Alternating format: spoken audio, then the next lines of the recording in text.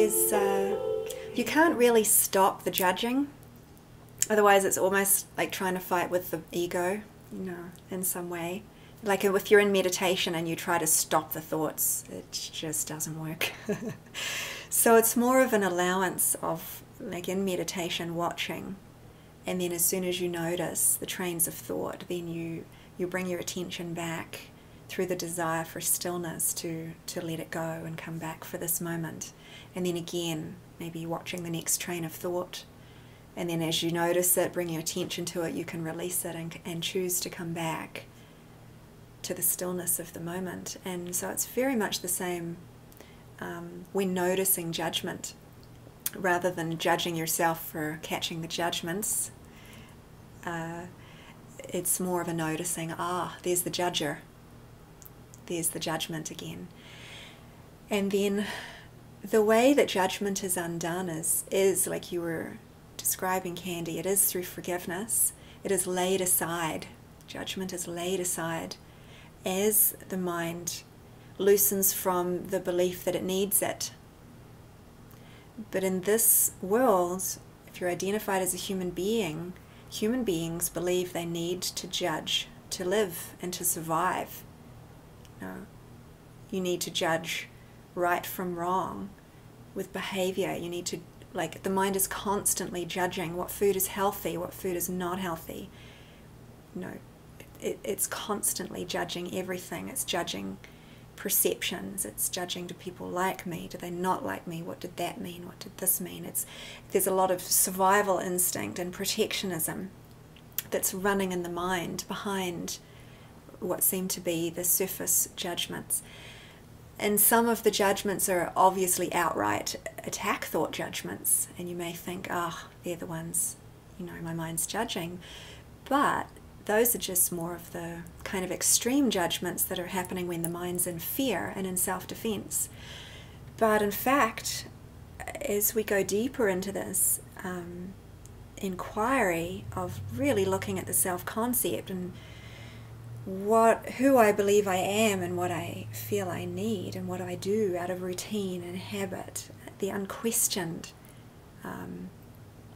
beliefs in my mind, then you can see more the subtleties of the judgments that are there, and even preferences. Like if you're noticing, I prefer my coffee to be a certain sweetness and a certain temperature and a certain strength.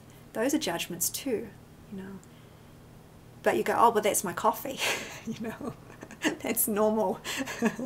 Or you might have preferences around your kind of pillow or your kind of, physical comforts and conveniences, temperatures and, fabrics and the way you look and the way you present yourself. It's like, it's all judgment. And so again, we have to be very gentle in our approach to seeing all of this, and allow the Holy Spirit to loosen the mind from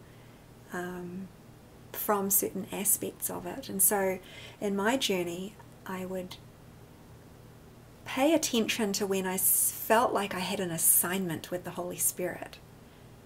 And I could feel like, this is up right now, whatever this is.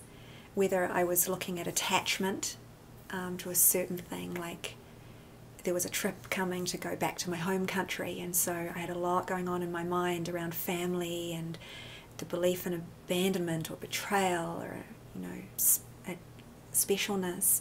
And that was my assignment with the Holy Spirit. And so I would allow that to be given my full attention.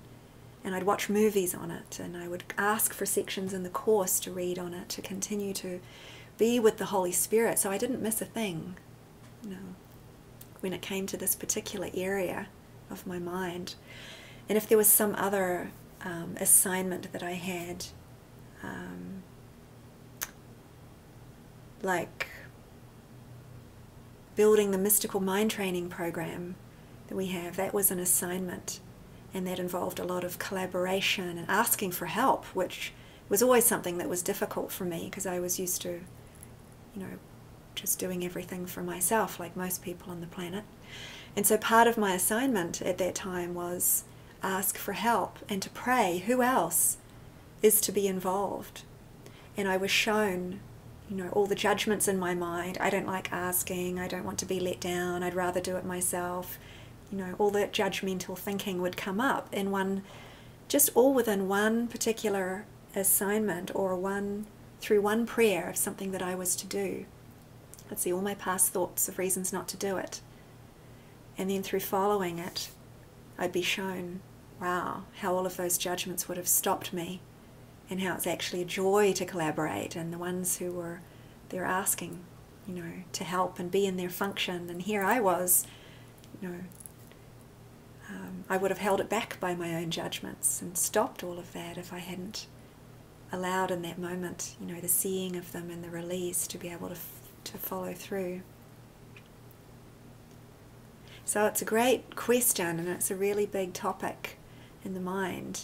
And yeah, I would say it's really allowing the Holy Spirit to show you the way of, like, where it's really showing up right now, and to use whatever those particular assignments are that you have going on to practice with seeing all your judgmental thoughts and using them to be in prayer.